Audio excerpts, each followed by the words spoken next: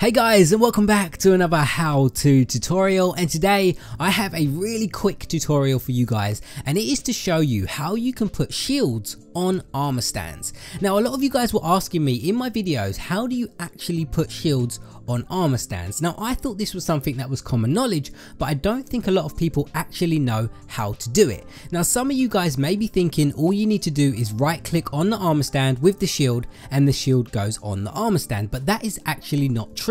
Right now I am right clicking on this armor stand and the shield is not going on top of it. Now there are a few ways you can actually get a shield on a armor stand.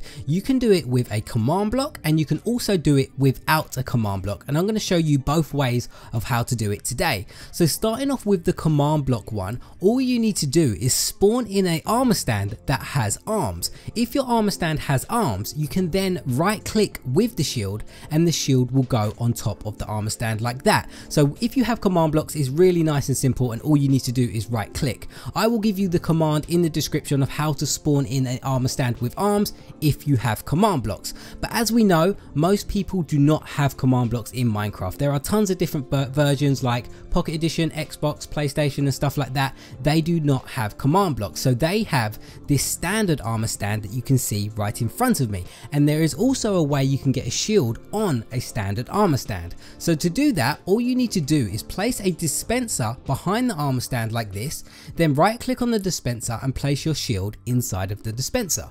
Then you need to power the dispenser with a redstone block, a button, a lever, it's totally up to you. Once you have powered the dispenser, as you can see, it spits out the shield and puts it on the armor stand, and it looks really cool. And then what you can do is put your armor on top of it, and then you get this really cool looking armor stand that has a shield on it as well. And I think it looks absolutely awesome if you want to use it to decorate your houses. And there you go guys, that is how you put a shield on an armor stand. But guys, if you enjoyed this tutorial today and you want to see more just like this and you never want to miss an upload from me, all you need to do is click on the little bell symbol next to the subscribe button and you will be notified every time I upload a brand new tutorial. But guys, thank you so much for watching. I really hope you enjoyed it, and I will see you again in another how to tutorial.